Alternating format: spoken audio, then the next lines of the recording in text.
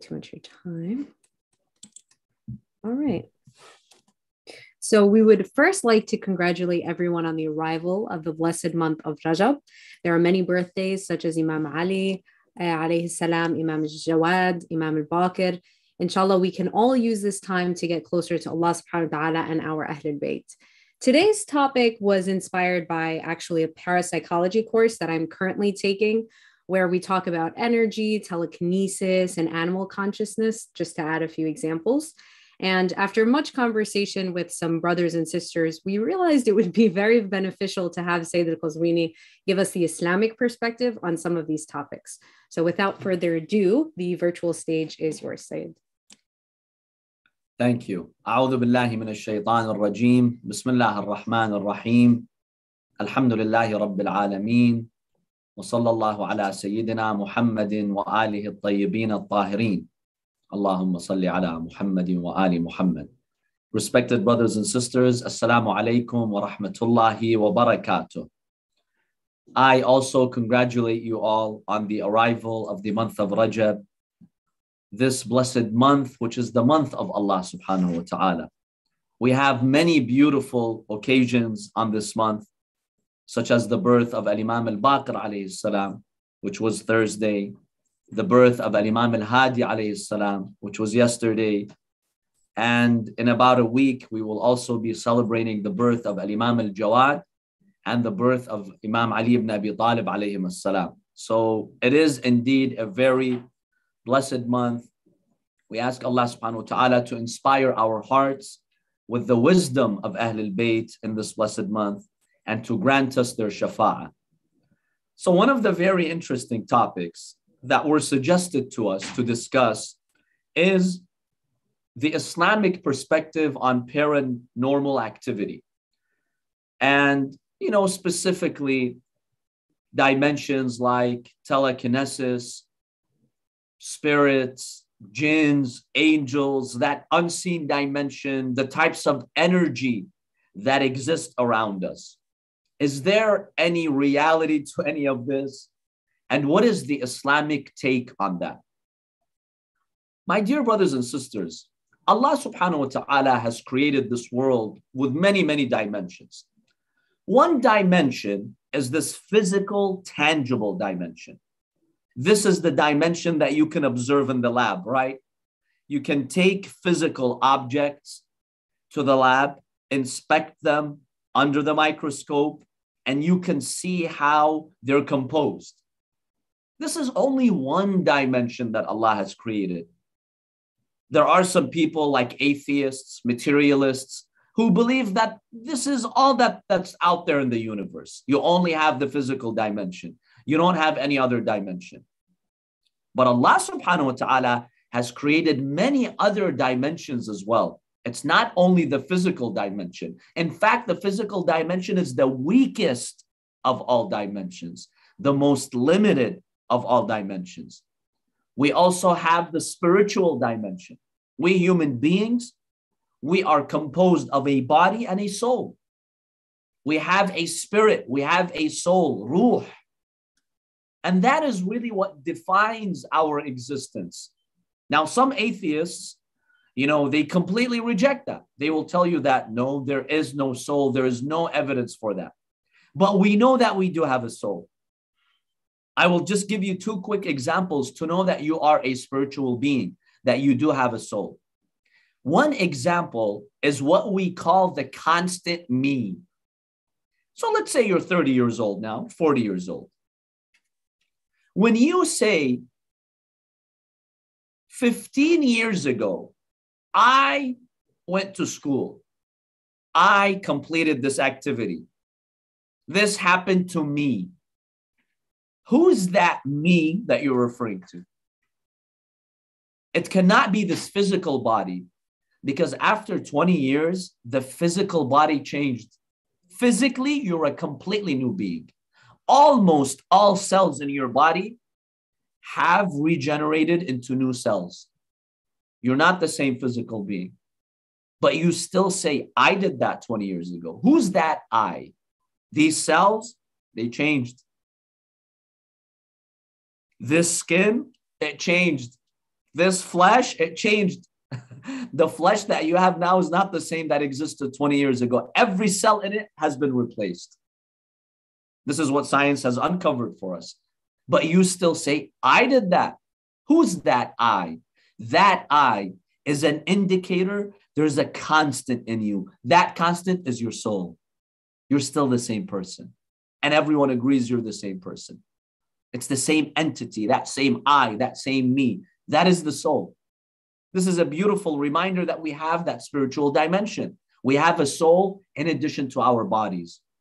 Another example is when you think about abstract ideas, or suddenly you feel like you get it. Somebody's explaining something to you. Initially, you're struggling to understand it. Then you suddenly get it. Oh, now I get it. Or when you have feelings, where is the source of that feeling that's feeling the feeling, right? Is it your physical body? No. The physical body does not have the capacity to feel and understand. What? The neurons are feeling pain?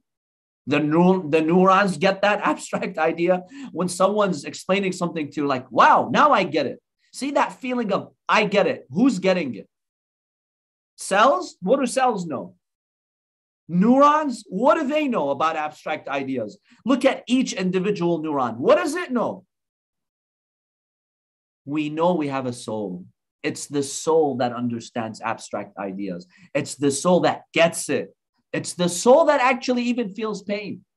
See, under the microscope, you can't see pain. Where's the pain? Yeah, you can see the effects of pain under the microscope. When you feel pain, your body produces certain hormones, let's say. The brain produces certain hormones. Okay, that's just the effect of the feelings that you have. That's just the effect of the pain. But where's the exact pain? That is experienced by the soul. So we know that Allah subhanahu wa ta'ala has created the human being with another dimension. But little do we know about that dimension. The average human being has no clue about this dimension because the average human being spends his entire lifetime only stuck on the physical dimension, on the material dimension. But there's a metaphysical dimension. And one of the most beautiful, spiritual, metaphysical creations of Allah is angels. I invite all of you to explore the world of angels, my dear brothers and sisters. One hadith states, nothing has Allah created more than angels, even more than atoms, even more than cells, even more than the grains of sand on earth. Allah has created angels in the trillions and trillions. I can't even put a number to it. Angels are spiritual beings filled with the light of Allah and the energy of Allah. Angels are created from light. And they travel through wings. Not like those cartoon drawings that you see. Wings are just an ability that Allah has given to angels to move around the universe between the seven heavens. And these wings allow them to travel faster than the speed of light. And the more wings angels have, the faster they can travel. The more capacity they have to move around the universe and have powerful locomotion. One hadith states Jibreel has 600 wings. And that's why, within seconds, he comes from the highest heaven down to earth. Angels are these pure creations of Allah subhanahu wa ta'ala. Now, some angels are very big in their size. They're created from light, but they occupy a huge space, a huge presence. Imam Ali ibn Abi Talib alayhi salam in Nahj al-Balagha, he says there are some angels, their feet is on earth, their shoulders are under the throne of Allah, meaning they span the entire universe, billions of light years across. That's how big they are. Allahu Akbar. What has Allah created out there?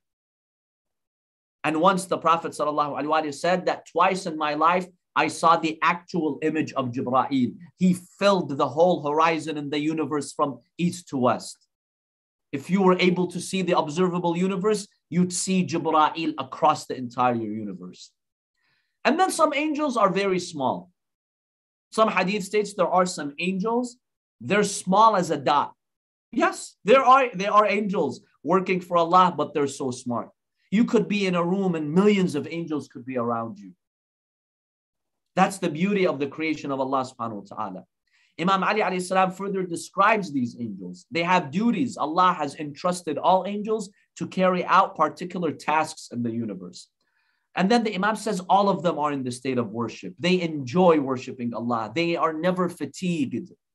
They never sleep. They never get tired because they're positive, pure energy connected to Allah subhanahu wa ta'ala. The Imam says some of them are perpetually in the state of ruku'.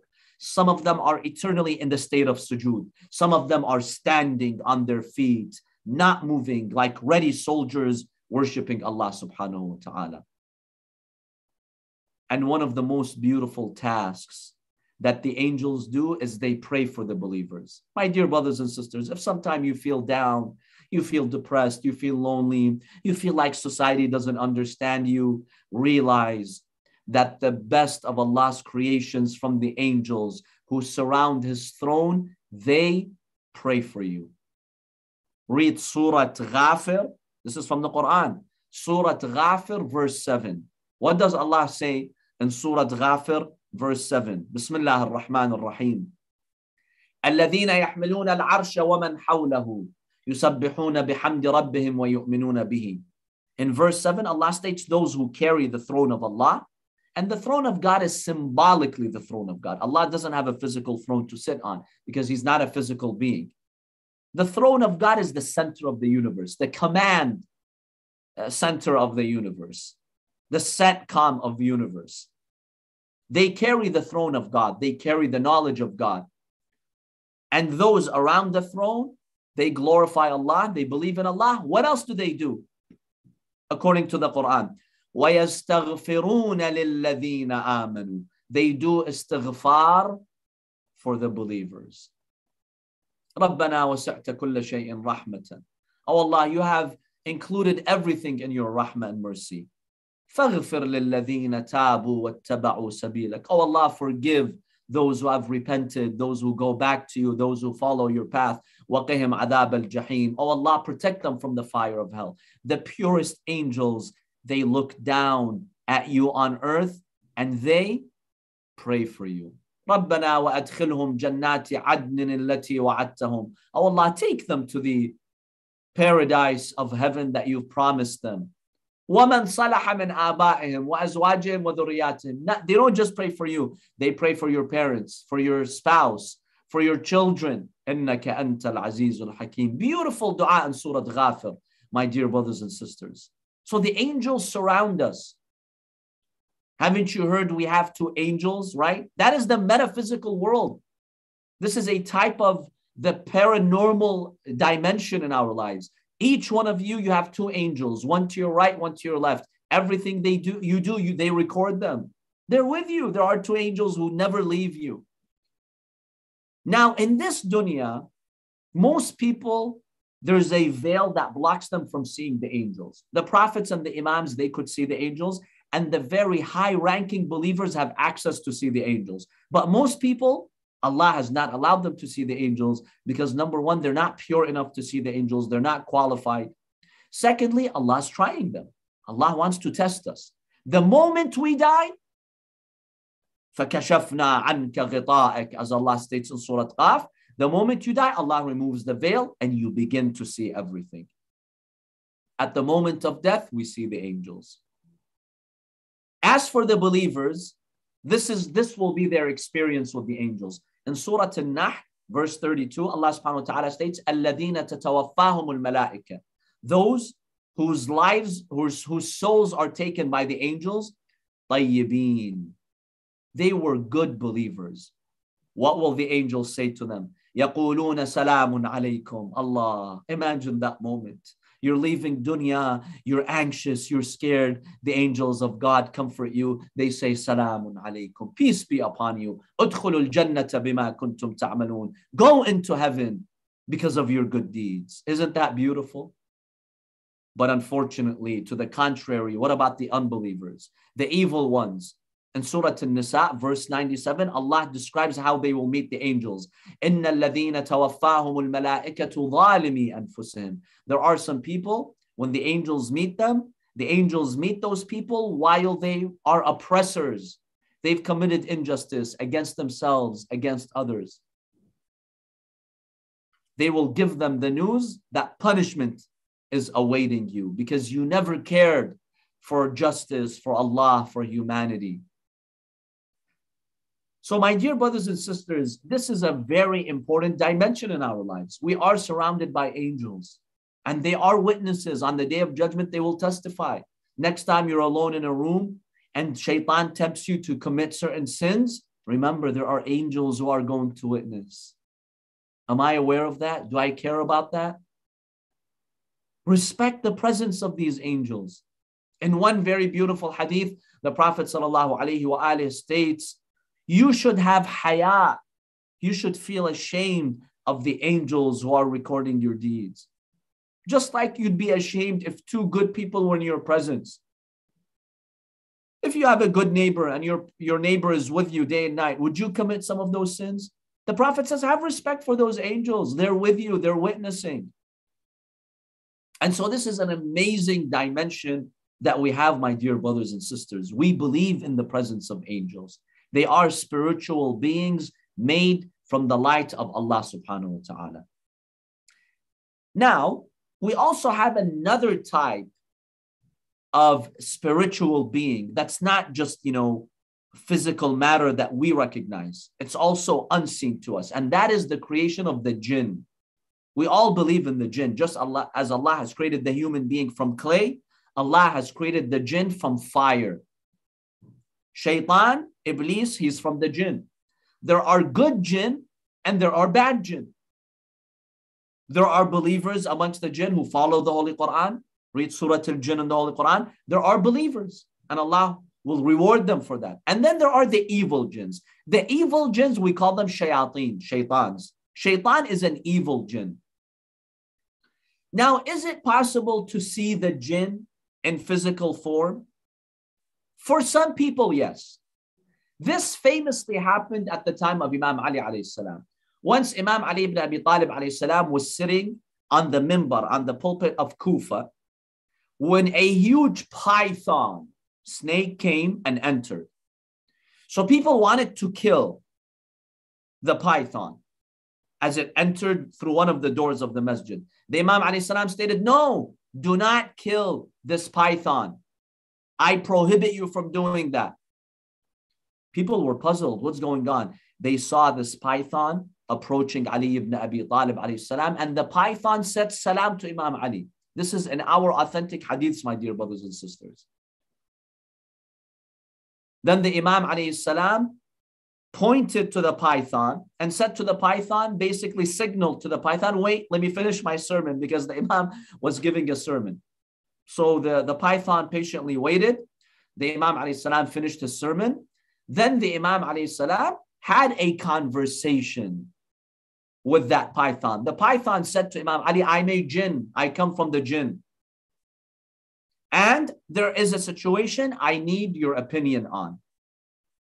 The Imam alayhi salam gave him the solution, and the Imam alayhi salam says, I command you and the believers of the jinn to be pious, to follow the laws of Allah subhanahu wa ta'ala. My dear brothers and sisters, today, if you go to Masjid al-Kufa, there is a door called Bab al-Thu'ban, the door of the python. That is the door from which that python came. People asked Imam Ali alayhi salam, what was that python? Who are you speaking to? The Imam says, this is the jinn. But because the jinn now wanted to communicate with me, they had to take a form, so they took the form of a python. The jinn do exist, my dear brothers and sisters. They actually do exist. And sometimes there is some interference. Some people, they might be exposed to some negative interference of the jinn. There is one hadith from Imam al-Radha alayhi salam, in which Hakima, the sister of Imam al-Radha alayhi salam, she says, once I saw my brother Imam al-Radha alayhi salam, he was standing by a door, And he was speaking to someone privately, but I didn't see anyone. So I told him, who are you speaking to, oh my master, oh Imam al-Rida? And Imam al-Rida said, I'm speaking to a jinni. He is consulting me about something, because the Imams of Ahlul Bayt are God's proof, not just on humans, also on the jinn. Lady Hakima says, I want to hear his voice. Can I hear him? The Imam says, I don't recommend it. If you hear his voice, you will become sick and will have a fever for a whole year. Now, she was just so curious. She actually insisted. She's like, please, I really want to hear his voice. So he says, okay, well, I give you permission to hear him. So she heard his voice. She says it sounded like whistling. It was a very distinct, disturbing type of whistling. After I heard his voice, for a whole year, I had a fever. Subhanallah. She had a fever for an entire year, because the jinn have certain types of energy. Maybe some human beings, or most human beings, they're not ready to be exposed to that energy. Now, historically, the jinn, they had a lot of interaction with the human beings. And they would give news to sorcerers. They would give news to seers. You've heard of seers, right? Where did they get some of their unseen information? From the jinn. The Quran tells us that the jinn used to go close to the heavens, where the angels would be discussing unseen matters, and they would eavesdrop on them. They would try to spy on the angels. When Allah sent the Holy Quran, there was a new law. No jinn can come to the angels and hear and eavesdrop on them. The Quran says, this is the Holy Quran, that when the jinn tried to get close to the angels, a fireball, a meteor would strike them, so they could not come near the angels. Imam Ali alayhi salam says one of the benefits of meteors in the universe is to scatter away the jinn from the angels, so they don't eavesdrop on them. Historically, the jinn would eavesdrop on the angels. They would get some information. They would give it to the seers, and the seers would misguide the people. They would say, look, we have the knowledge of the unseen. And they did have some knowledge of the unseen. But after Islam, this changed. Allah blocked the jinns from going to the angels. But the jinns have some other ways sometimes to know some unseen aspects. But after Prophet Muhammad sallallahu alaihi wasallam, the jinn were a lot more restricted. They no longer had the freedom to interact with human beings and cause interference like they did before the religion of Islam. So the jinn is also part of that paranormal dimension that we have in our lives. So we have the soul, our spirits. We have the angels. We have the jinn. Now, my dear brothers and sisters, what about telekinesis or psychokinesis, right? This is something that we hear about. There are so many reports of people controlling objects by focusing on them. Is it possible to focus like your mental energy on something and cause movements in the universe? What is Islam's take on that? We know the jinn, they have their own dimensions and their own powers. We know the angels, they have their own powers. What about our human spirit? Does our spirit have that effect? I would like to share with you an interesting incident that happened with Al-Imam As-Sadiq alayhi salam. At the time of Al-Imam As-Sadiq alayhi salam, a man appeared to know the knowledge of the unseen. So he would gather, with the people. He was non-Muslim. He came to Medina, he gathered with Muslims, and he told them, ask me about anything. I have all the knowledge. So one person asked him, okay, what did I do last night? He told him. How much food have I stored in the house? He told him. He had knowledge to the unseen, according to this report. So the Muslims were shocked, and their faith was weakened. This is a non-Muslim, and he has all that knowledge, then maybe he's on the right path. There was mass confusion. So they came to Imam Sadiq alayhi salam. They told him, Ya ibn Rasulullah, save us. Muslims are doubting their religion because they see this non-Muslim who has this knowledge of the unseen. What do we do? The Imam says, bring him to me. Let me have a conversation with him. The Imam alayhi salam comes to him. He comes to the Imam alayhi salam. The Imam has a meeting with him. The Imam alayhi salam says, you have knowledge of the unseen? He's like, yes. The Imam says, okay, I'm going to do something. Tell me what's in my hand.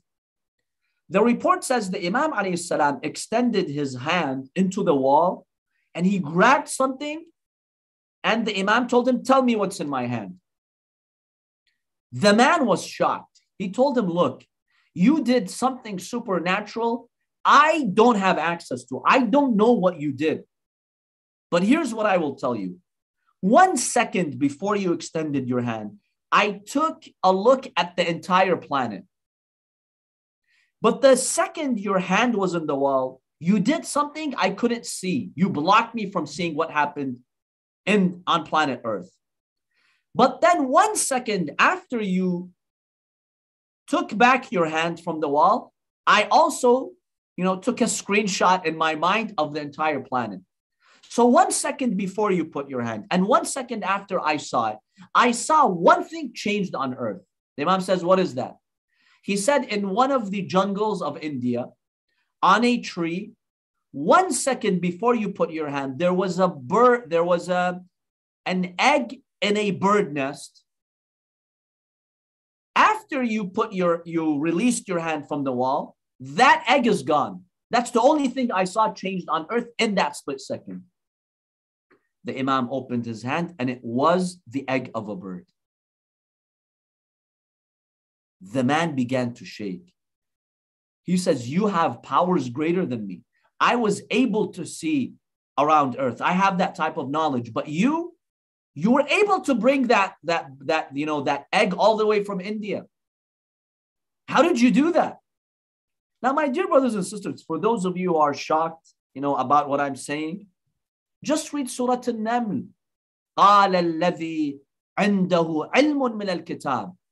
In Surah An-Naml, Allah subhanahu wa ta'ala states that the one who had some knowledge of the book, and he was the successor of Prophet Sulaiman, he teleported the arsh of Bilqis, the throne of Sheba, the huge throne that men couldn't carry, all the way from Yemen to Palestine, over 1,000 kilometers or miles. This is Quran. This is Quran. Why? He had some knowledge of the book. The Ahlul Bayt have the full knowledge of the book. Because the Prophet ﷺ said, my Ahlul Bayt and the Quran are tied together. They shall never separate. And Allah has put all the knowledge in the Quran and the Ahlul Bayt have access to that. So don't be surprised if the Imam can do that. Don't say, oh no, these are exaggerations. No, why not? The Quran says the successor of Sulaiman was able to do that. Imam al-Sadiq is the successor of Prophet Muhammad sallallahu alaihi wasallam. He's greater than Asif ibn Barqiyah, the successor of Sulaiman. So he retreated, he took back his hand and he showed him that egg. He told him, I'm shocked. How did you do that? The Imam says, I invite you to become a Muslim. The man was struggling. He says, no, he was too arrogant. I don't want to follow. Who's this Muhammad? The Imam told him, didn't you see the powers I have? This is a drop from what my grandfather has. Be a Muslim. He kept refusing. The Imam told him, okay, let me ask you a question. How did you get the knowledge that you have? The knowledge of the unseen. How did you get it? He said, for 50 years, I opposed my desire.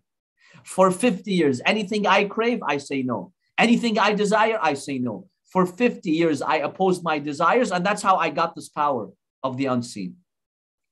The Imam ﷺ told him, okay, let me ask you a question. Do you desire to become a Muslim? He said, no, not at all. The Imam says, okay, challenge your desire. Don't you say for 50 years I've been opposing my desire? You don't desire to be a Muslim? Yalla, go against this desire and become a Muslim. The Imam ﷺ just cornered him. He thought for a moment, and then he saw the Imam had that ability to bring that egg. He's like, okay, you seem like to have powers greater than me, so I will submit. Ashhadu an la ilaha illallah wa ashhadu anna Muhammadan Rasulullah sallallahu alayhi wa sallam. After he became Muslim, the Imam put his hand in his pocket and he took something simple, like let's say a prayer bead, something simple, like a ring. He told him, now tell me what's in my hand. He focused for a moment. He told the Imam, I lost all those powers. What did you do to me? I can't see what's in your hand right now. SubhanAllah, moments ago, he was able to see the jungles of India and if something is missing from a bird nest. But now he didn't have the ability to see what's in the Imam's hand, and he took something simple from his pocket. The Imam said, yes, let me tell you something. For 50 years, when you opposed your desires, Allah loved the act of opposing your desires. Allah loves that act. But because you were a kafir, but because you were not a Muslim, you don't believe in the akhirah, Allah rewarded you in dunya for that. And He rewarded you by giving you that knowledge. Now that you're a Muslim, you have the akhirah, Allah wants to compensate you for opposing your desires on the day of judgment. So He took away that knowledge that you have in dunya because He wants to save for you a better reward on the day of judgment. So my dear brothers and sisters, there is some basis to telekinesis or psychokinesis. Now, how does it work?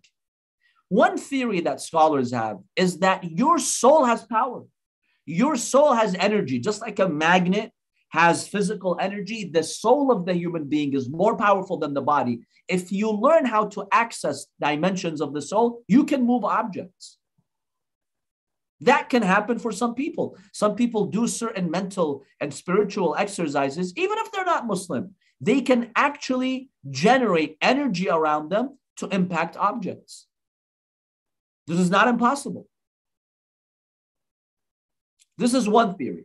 The other theory is that this is done through the help of the jinn. There are some people, they are connected with the jinn, and when they engage in telekinesis or psychokinesis, it's actually the jinns moving around objects or causing that energy, but you are the one who's dictating to the jinn what to do. Now, many scholars say this is haram to do. You know, for you to go and control jinn and to, have them do certain work, you're not authorized by Allah to do that. Prophet Sulaiman, he was authorized. Prophet Sulaiman, he would command the jinn, even the shayateen, according to the Quran, he commanded them to do certain labor and work. But that's a prophet of Allah. If you're not a prophet of Allah and Allah is not authorizing you, it's haram to go and learn these practices. This is the opinion of some scholars. So that could be one aspect of it. Another dimension of that is witchcraft, black magic, witchcraft. Many scholars believe the way that black magic or witchcraft works is basically by working with the jinn, and the jinn, they put that spell. They are the ones who generate those negative effects. This is a type of negative, evil telekinesis where you're connected with jinn and they do that for you. And sometimes it's by controlling souls. In Arabic, we call this istihbar al-arwah. I've heard from trustworthy scholars where they've attended sessions and they've seen it themselves. Someone has passed away. Certain people, they gather, they do certain procedures, and they summon the soul of the dead. And they speak to the dead. And he gives them information about his life and, things that only he would know. Now, again, our maraji' say this is haram, because you're disturbing the soul. You're not authorized by Allah to do these acts. Allah will hold you accountable. This is a type of sin because you're disturbing the soul. The soul and the barzakh, they have their program. Don't disturb them by summoning them. Now, Allah allows you to do that for some, to test them, of course. It's a test. Just like you can hurt your neighbor, right? It's a test. We have to be also responsible. But there is some basis to that, my dear brothers and sisters. So it's either the power of the soul that generates some energy, or it's some type of collaboration with the jinn, or it's a type of witchcraft that some people do. This is rare. Most people don't have access to this. Most people probably exaggerate or they make false claims. But does it exist? Yes. Many of our scholars believe to an extent it does exist. And there are some people who know and they've mastered the procedure in achieving that and in doing that. So the Islamic perspective is those people who are believers and they are on the path of Allah and they have knowledge of the book, Allah gives them that knowledge. Allah gives them these paranormal capacities because it's in Allah's obedience. Imam Ali alayhi salam, in one night, according to all the companions, he went from Medina to Madain, that's over 1,000 kilometers, in order to wash Salman al-Muhammadi when he passed away in Madain, modern day Iraq. In one night, the Imam alayhi salam did that. Allah gave him that power because the Imam alayhi salam is a servant of Allah and he knows the name of Allah. And he uses such powers in the obedience of Allah subhanahu wa ta'ala. You have to be trusted by God to have such powers. Allah doesn't give this to anyone. So those who are true believers, Allah subhanahu wa ta'ala gives them some access into that. He does open for them a window. But then there are some people who follow shaitan. Shaitan has also some powers that Allah has given him. Through some satanic methods, they might engage in some paranormal activities. But you don't have to be concerned. There are ways to protect ourselves. My dear brothers and sisters, write Ayatul Kursi in your house. Post it in every room. This is in our hadith. This protects you from the interference of jinn. Every morning, recite Surah Al-Falaq and Surah Al-Nas. In the afternoon, recite it. At night, recite it. This gives you protection. Some people are, paranoid about all of this. You have a Lord. He's managing the entire universe. No need to be paranoid. It's okay. Allah is in charge. He will give you that protection, but you have to seek that protection from Allah subhanahu wa ta'ala. So my dear brothers and sisters, I know this has a lot more dimensions and a lot of details.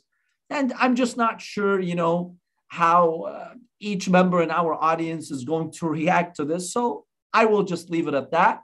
We will now open the floor to answering any specific questions that you have, about this or any related topic. So now, inshallah, we'll start the Q&A session with as-salat ala Muhammadin wa ali Muhammad.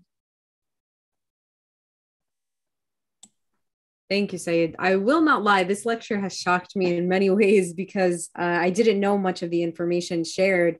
And also, it goes to show how limited our minds are and how truly there is an entire universe and more within all of us and outside. So we have quite a few questions. I think I'll start with one of the first stories that you mentioned. Did the snake only pass because there was an imam there? Because in most of the stories, the jinn only appears when the imam are present. How do you know, for example, a snake passing by is a jinn? That's a very good question. For us average human beings, we don't know. We might see, for instance, a snake, right?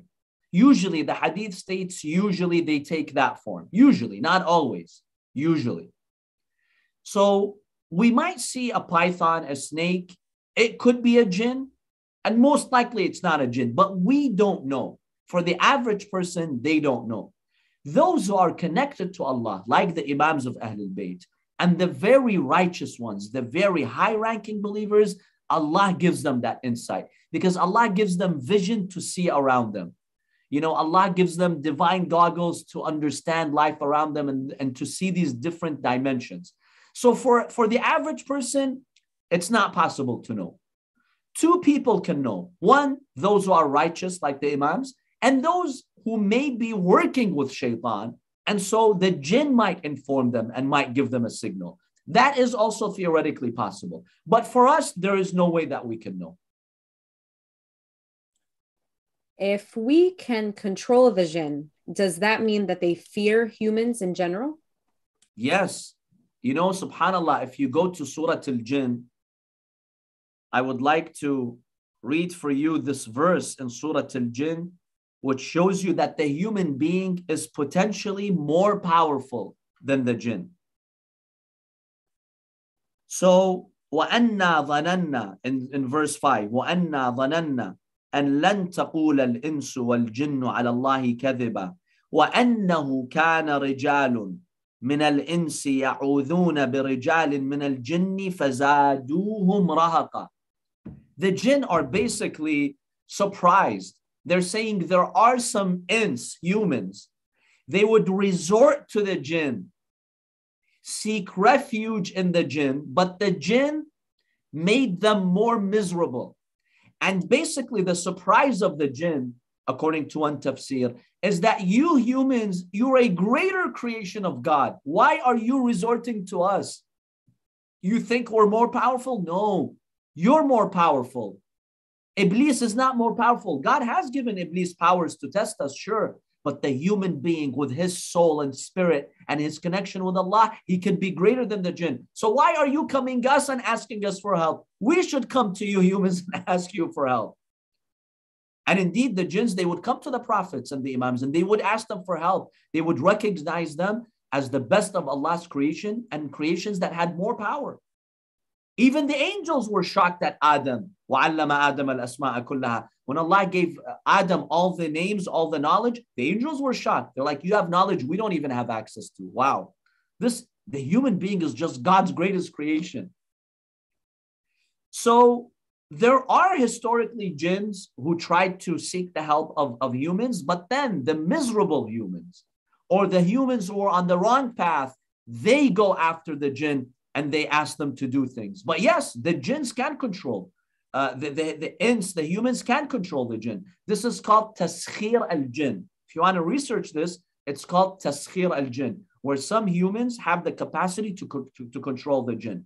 But as I said, many scholars say it's haram. Doing that, it's haram because it leads you to negative routes, and sometimes it gives you the power to hurt other people. Through witchcraft, through black magic. That's how it's done. It's evil human beings connected to the jinn. Thank you, Saeed. Before I go to all the questions about the energy, let me just ask a question here. Who is the tribe of Satan? And is it true that he is the leader of the evil jinn? Okay, so basically, Allah subhanahu wa ta'ala created Satan from fire. Min marajin min nar. And Satan is not the first jinn. He is a descendant of other jinns. But he is the first jinn to become so evil and to become so arrogant. So there are different tribes of jinns. There are different families of jinn. Iblis is the leader of the shayateen and the evil jinns who whisper to the human being. He is the father of them. And he has children, by the way. And the hadith says all of his children are males. He doesn't have female children. I don't know, maybe males are more evil than females. Allahu a'lam. Yalla, that's good for those feminists who always, criticize male chauvinism, right? The hadith says that the children of Iblis are just male. And so he has a lot of children, grandchildren. He has an army of children working with him.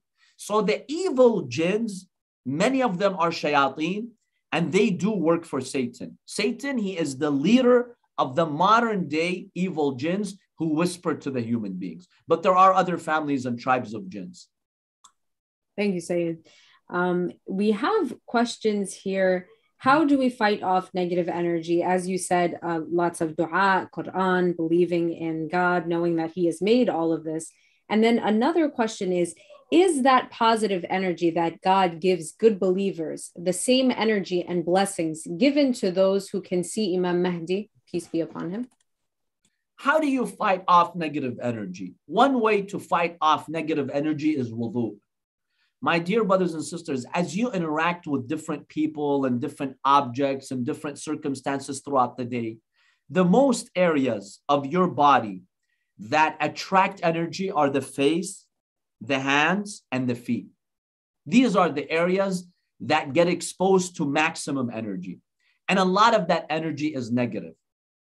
There are scholars who have analyzed the beautiful effects of wudu. One effect of wudu is that it washes away all the negative energy on your body and it replaces it with pure energy. That's why the water that you have to use for wudu must be fresh water, right? Meaning plain fresh water, tahir, pure water, not water that is stolen. It has to be, lawful to you, and all the conditions that you've learned in fiqh, right? That purity, Allah has put positive energy in water in order to remove that negative energy. So doing wudu multiple times a day protects you from negative energy. That's why it's mustahab even outside of salah to do wudu. Al-wudu ala al-wudu'i nurun ala nur. Doing wudu after wudu is light upon light. It actually repels a lot of that negative energy and it attracts a lot of positive energy. So I recommend that you do wudu, ghusl. That also gives you positive energy. This is a great way to remove the negative energy. That's why it's also highly mustahab before you sleep Sleep on wudu, have wudu. That protects you till the morning from any interference, from any negative energy. So that's one recommendation that I have, my dear brothers and sisters. As you also stated, salah, dua, that brings positive energy. Having animals at home brings positive energy, such as pigeons. The hadith states, have animals in the house. I know these days, in some apartments, some smaller houses, it's very difficult to do that. But it's mustahab. It's mustahab to have pigeons in your house. If you have a backyard, to have, Islamically speaking, to either have a goat, to have a rooster and a chicken, that is highly mustahab. That brings in positive energy to the house. And the hadith states, if the jinn want to interfere with you in the house, when you have pigeons, when you have animals, the animals attract the jinn, and the jinn becomes busy with the animals and they're distracted from you. That's one benefit of having animals in the house. Now, there are animals who bring negative energy, like the dog. Having a dog in your room, not a dog like who's protecting your house outside, that's okay Islamically. But bringing a dog into your own bedroom and your living room, it's makruh. It actually repels the angels. That creates negative energy. And I know today it's the opposite. Everywhere in the world, you see the main pet has become a dog. And, there are consequences for that. We're not saying that the dog is a bad animal.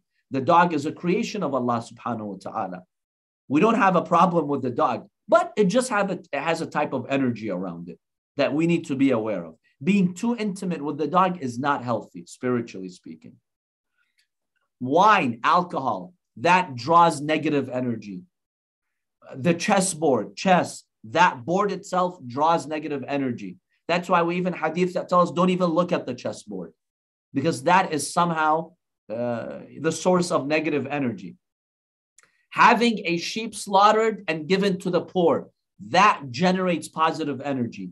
Having vinegar in the house, on the table, that gives positive energy. Smoking harmal in the house, the peganum seed, the harmal seed, that brings positive energy in the house. Salatul Layl, the recitation of the Quran, and the adhan loudly. The hadith states when you recite the adhan loudly in the house, that actually repels the jinn and it brings a lot of positive energy to your house. So these are ways to get positive energy. Wearing the hirs or the hijab of the imams, where it's a collection of verses from the Quran and hadith and du'as, and you wear it on your upper right arm for maximum protection, that also generates positive energy around you. Thank you, Said. In the comment section, we have a lot of questions about cats. Are cats good?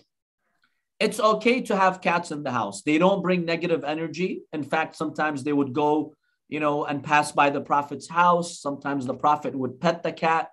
That is completely okay. We don't have anything in the hadith that states it brings negative energy. So it's okay to have a cat. It's not makruh. It's not unrecommended. However, with two conditions. Number one, the feces of a cat and the urine of a cat is najis.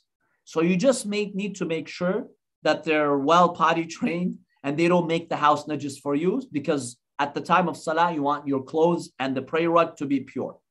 The second condition, while you're praying, not to have cat hair on you. Remove all cat hair before praying. If you feel you can observe these conditions, it's okay to have a cat in the house. There's no objection to that. But are there animals that are more recommended? Yes, like doves, pigeons, that is more recommended. Thank you, Sayyid. Our next question is, those living in the barzakh, can they interact with this world?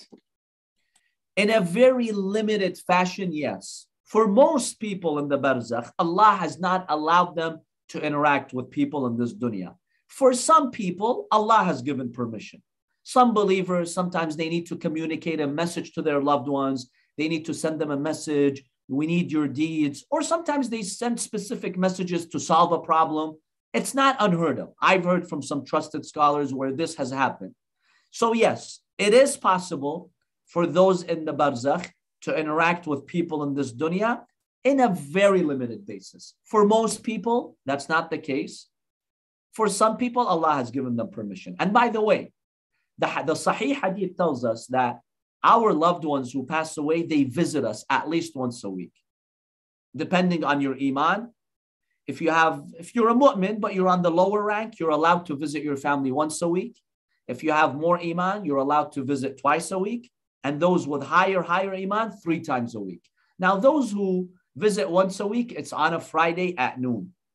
Every Friday at noon, the believers who have passed away, Allah gives them permission from Barzakh to come and to visit you. So remember them in those moments. Thank you, Sayyid. Our next question is, let's see, let's do something not related necessarily to paranormal very quickly. What are some books we can read on the teachings of Imam Sadiq alayhi salam that we can possibly apply in our modern medicine today? One book that I recommend that really gives you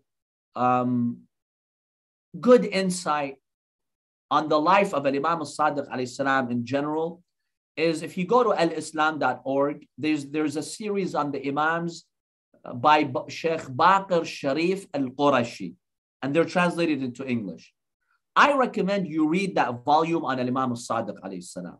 You will learn many beautiful teachings from the life of Imam Sadiq alayhi salam. Now, specifically in the area of medicine, there is a book called Tibb al-A'imma. It has been translated. You can find it online. This has a collection of the medical recommendations by the Imams of Ahlul Bayt, most of them coming from Al-Imam al-Sadiq alayhi salam. So those who really have an interest in the medical field, I recommend that you study these texts and see how you can understand them based on your knowledge of modern medicine. There are many, amazing, fascinating teachings. So Tibb al-A'imma, the medicine of the Imams. It's translated into English. You can find it online. Thank you, Sayyid. There are quite a few questions repeated, so I'm just going to ask them to you because maybe it is important. Is the saliva of a cat najis? Are parrots good? And then you already said that birds are preferred over cats, so that was that. The saliva of a cat is pure, so don't worry about the saliva of the cat. If the cat licks anything, it's pure. It's the dog's saliva that is najis. But a cat's saliva is completely pure. So no need to worry about that. It does not make you najis. Now, in the family of birds, the most preferred is, as I said, pigeons, highly mustahab. We have many hadiths about that. Specifically, those pigeons whose feet are feathered. I don't know what you call them in English. In Arabic, we call them rawa'ib. Basically, they are pigeons. You see the feet is also covered in feathers, right? You can't even see their feet. That is the most recommended animal to have in the house. Other families of birds, it's okay. It would still be recommended, yes. But if you want the maximum recommendation, it is the pigeons. I think the sales of pigeons will be going up after this lecture. By the way, I do know that in some cities, there are restrictions. I know in some cities, you need a special permit to bring pigeons to your house. I don't exactly know why. The claim is hygiene or whatever it is. So make sure you're also complying with the law. But generally speaking, it is the most mustahab animal to have in the house. Our next question is, in the Marja' of Sayyid Muhammad Hussein, does he say donating organs is haram or no when the body dies? So I guess this is the issue of like donating organs when somebody dies. My dear brothers and sisters, almost all the Marja', they say that donating the organ to save a life is not only, permissible, but in some cases, it's even highly recommended. There is only a discussion on some of the conditions. For instance, if the person does not have a will to donate organs, do I have the right to go and donate their organs? That's where many marajah say, no, you cannot. If the person doesn't have a will, you can't use their body against their will. But let's say they do have a will, they've signed up to be a donor, or they have a will where that they authorize their organs to be donated. Most marajah say it's okay, but with conditions. The other condition, some marajah have said, if you have two recipients, one is a Muslim recipient and one is a non-Muslim recipient, if the medical system allows you, you have to prefer the Muslim recipient. No, it's not because we're discriminating against non-Muslims or they're any less human. But a Muslim believes in Allah and in the Quran. They're closer to you. They're your brothers. So you have to give them preference. So if you can do that, you are required Islamically to pursue that if you can. But I don't know if the modern medical system even allows you to decide who the recipient is. So that's a very important condition. Here's the most important one. And this is where maybe some maraja differ with others. Most of the times today in the hospitals, when an organ is donated, it's when a person is pronounced brain dead. When you're pronounced brain dead, you still have a heartbeat, possibly on a machine. Your organs are still functional. That's when the organ is donated. Most maraja today don't consider brain dead to be Islamically dead. Like Ayatollah Sistani, he doesn't believe that brain dead is fully dead. As long as you have a heartbeat, his understanding is you are to be treated alive. Yes, the brain is dead, but the soul may be still there. We don't know what's going on behind the veils. So in that case, if the person has a heartbeat and they're alive, if you take a vital organ like a heart, right? Like a vital organ, such that when you take that organ, they're going to die. Scholars like Sistani, they say that's haram. You're killing the person. So that's where you get different conditions. Now, those maraja who say brain dead is dead, yeah, they don't have a problem with that. If the person has been pronounced brain dead by the doctors, you can take the organs and, you can donate them. So all maraja pretty much have allowed organ donation. They just differ on the conditions. What are the conditions? Can you donate a vital organ if you're brain dead but not fully dead? A lot say no, some say yes. So I just want our viewers to know that it's not the case that only some maraja have allowed organ donation. No, many maraja have allowed it. They might just have differences of opinion when it comes to the conditions. All right. So we do have one small question if we can answer. I know we're almost out of time, but just very briefly, how can we obtain a status where we can see Imam Mahdi alayhi salam one day? My dear brothers and sisters, don't make your priority to see Imam al-Mahdi. We're not obligated to do that. Make it a priority for Imam Mahdi to see your good actions. If Imam Mahdi sees your sincerity, you love him, you care about him, you love humanity, you do good in your society, he will somehow make you feel his presence. We don't have anything in our hadith that tells us for sure if you do this, you're going to see the Imam. There are some acts that scholars have tried. For instance, going to Masjid al-Sahla in Najaf, going to Masjid al-Sahla, which is by Masjid al-Kufa, for 40 consecutive Tuesday nights.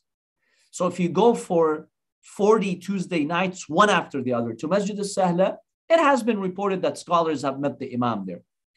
But if you do good deeds, somehow the Imam will make you feel his presence.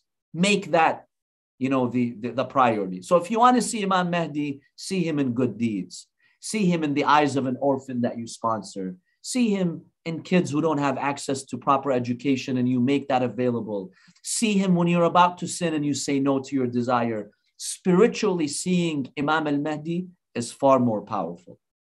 Thank you all, my dear brothers and sisters.